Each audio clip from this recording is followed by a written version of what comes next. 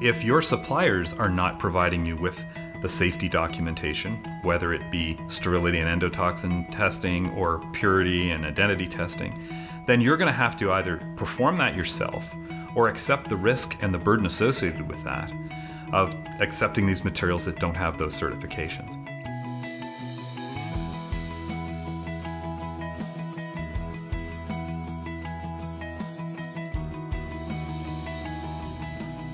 The CMC section is a core component of any IND submission with the FDA or any other regulator.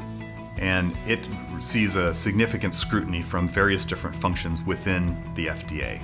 We know the FDA is much more comfortable with reagents that come with extensive amounts of documentation than reagents that come from vendors that have very little or very poor documentation practices. And those reagents are ideal and suitable for research use. They just become much less ideal and suitable for manufacturing. So anything that comes in with a certificate that you can trust and that you can maybe audit that vendor and make sure that their quality systems are up to the standards that you need them to be makes things a lot easier. And without that appropriate characterization, certificates of origin, certificates of analysis, you would not be allowed to put those cells into people. It's just not safe to do so.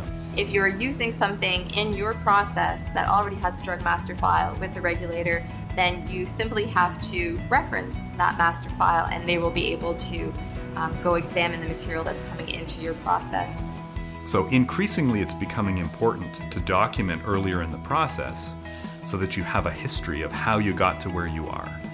That can be helpful in providing insight to regulators, but also within the company. When you face challenges down the road, you can go back and say, well, we consciously made a decision to go in this direction because.